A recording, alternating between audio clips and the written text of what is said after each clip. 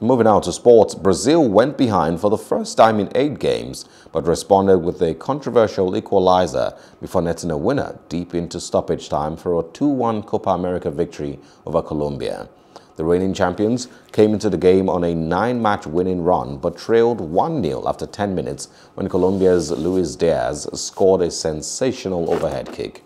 Brazil equalized through Roberto Firmino's header with 12 minutes remaining, but Colombia were incensed that referee Nestor Pitana did not halt the game after the ball hit him in the build-up. The ensuing fracas led to 10 minutes of stoppage time being played, and Casemiro rubbed salt into the Colombian wounds when he headed home from a corner in the 100th minute to give Brazil 3 wins from 3 in the tournament. Hello, hope you enjoyed the news. Please do subscribe to our YouTube channel and don't forget to hit the notification button so you get notified about fresh news updates.